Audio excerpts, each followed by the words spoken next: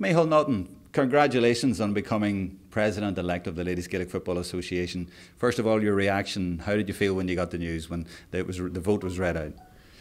Thank you, Jerome. I mean, when the vote was read out, I mean, basically there wasn't words to describe how I feel. I mean, well, just to say I was overwhelmed by emotion would be an understatement. That, I mean, you know, basically I never thought I would get elected on the first account. It was a huge personal vote.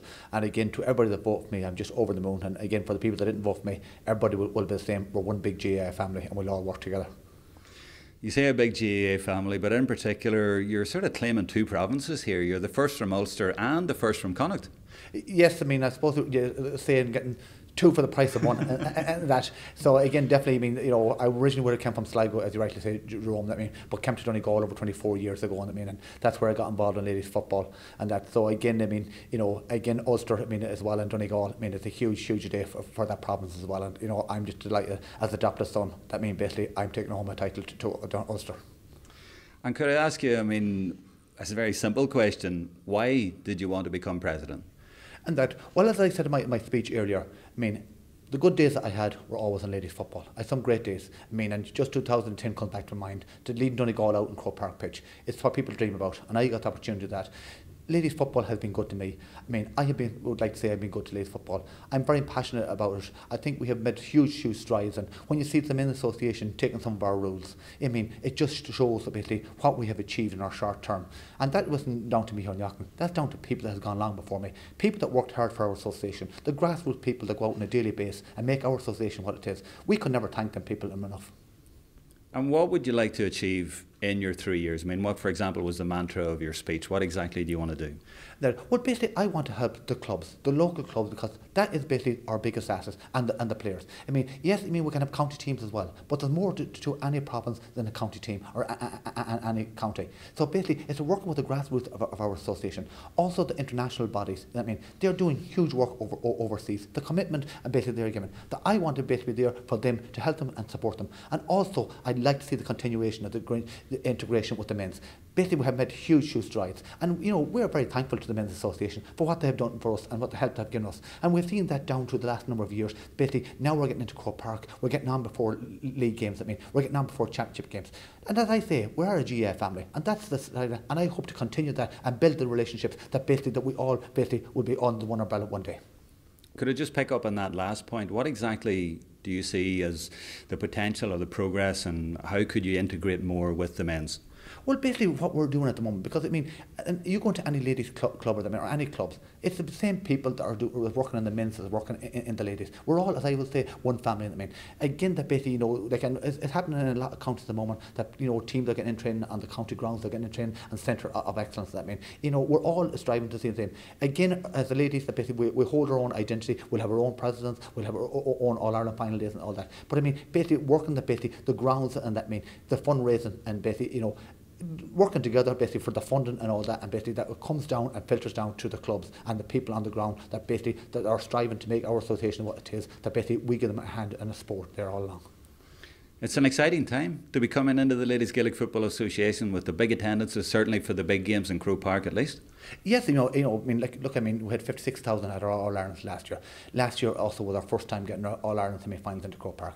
That's what we want to do. We want to build at county level. Our Ulster titles, our Connacht titles, our Leinster and Munster titles, getting crowds at them. Basically, then an All Ireland series, getting people out supporting our games. Because I mean, the ladies' games, I mean, there's some excellent football in it. I mean, and I think the standard of our football, I think a lot of people are impressed. And I mean, and anybody that gets to see our games, and that's why it's very important. And we thank, you know, the likes of you, Jerome, and the media people that's getting our sports out there and what you are doing for our association. And again, I'd have to, you know, say it about Teenage G and basically Little for what have invested in our sports. Our sports would not be what it is today without the sponsorship and the support that we're getting from Teenage G and Little. And we're very grateful for that and very appreciative of it.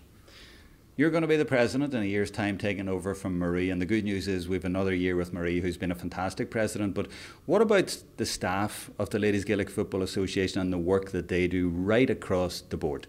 Yes, and that mean, you know, basically, you know, as you rightly said, Marie has done 2 terms. I mean, has been an excellent president. I mean, but also, I mean, you know, the staff in Croke Park. I mean, and basically led by the steward of Helen O'Rourke, that which has done great stuff for Our Ladies football. And you know, I think basically our association would not be what it is today without the drive and enthusiasm Helen O'Rourke done. And basically, the staff in the office, even girls, basically have given so much to our association. And I look forward working with them and basically helping them to promote our game and basically get as much as we can for our game and get it out there as much as possible. Can I go back to the start? You're an Ulster man now, an adopted Ulster man now, and I'm sure it wasn't exactly your doing, but next year's Congress going to Belfast, going to Antrim, that's great news too. Yes, delighted to see it come back to Ulster. That mean, you know, and basically we had three counties looking for today, Antrim, basically Down and Cavan, and again, you know, I mean, held on a vote, and Antrim got it, and look forward to that. Mean, me coming in Ulster president, I mean, that basically is happening in Ulster. You know, you couldn't ask for better. And just finally, if I can also go back to the start, when you were named as President-Elect, you were quite emotional. You have your family with you here and you have family who've passed as well, and this was a particularly poignant day for you as well. Yeah. Yes, I mean, you know, it's funny, I mean, this day 24 years I lost my dad, and that mean how proud he would be today. I mean, that, and, you know, it's emotional day for me. And what was he in terms of the GAA? I mean, I take it he was involved in the LGFA, but I take it he gave you, you know, he put it in you back in Sligo. Yes, I mean, you know, growing up in a family of 12, I mean, you know, that basically, I mean, sports was everything to us. So basically, I mean, you know, times, you know, when I'm not that old, but I mean, you know, you're out in sports. I mean, we're all allowed to play football. I mean, and again, basically, you know, that they were always there, basically, you know, they never stopped us in anything they want to do. Basically, they always encouraged us. I mean, you know, their motto was basically, you know, if you want something in life, you got to work for it. And that basically, and you know, the other father was saying that I always take me, you know, they always told us hard work never killed anybody. And, you know, people said to me, you know, have you 8 or 10 days in the week for what you do? But I say basically, you know, I enjoy what I'm doing, I'm able to do it, and once I'm able to do it and I enjoy it, that's what it's all about. You're certainly positive, you're certainly popular as well, as we've seen by the vote today, and you have a lot of energy you're going to bring to this. Look, yes, I mean, and you know, definitely, I mean, you know, there was 3 candidates there, I mean, and you know, and to Liam and Dominic, and I mean, you know, again, you know, that's what it's all about. Basically, you know, people putting their names forward, I mean, but I mean, you know, to say the vote that I got, I'm overwhelmed. I mean, there isn't words in the English dictionary to describe how I feel tonight. To get that such a vote, I mean, it was phenomenal. I mean, and I just kind of thank the people enough for giving the support, and I just hope that I live up and I do them people proud. What about words in the Irish dictionary? You might need to learn a few of those now with TG Carr about.